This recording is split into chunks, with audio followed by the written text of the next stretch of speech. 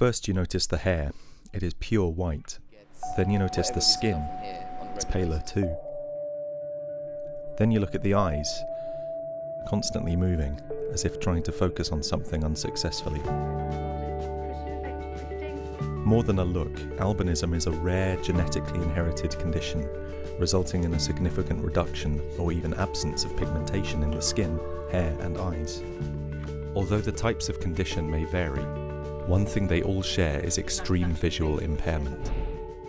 A lot of people told me, Rob, you'll never work in radio because, you know, you can't drive, you can't get to news stories, you can't read an auto cue. And I just was arrogant enough, I think, to think that people who said things like that were just idiots, and I just ignored them. I'd rather be treated normally as opposed to someone with a sight problem. In the UK, 1 in 17,000 people are born with some type of albinism, which means there are less than 4,000 albinos in the UK today. But what is it like to be part of this truly white minority?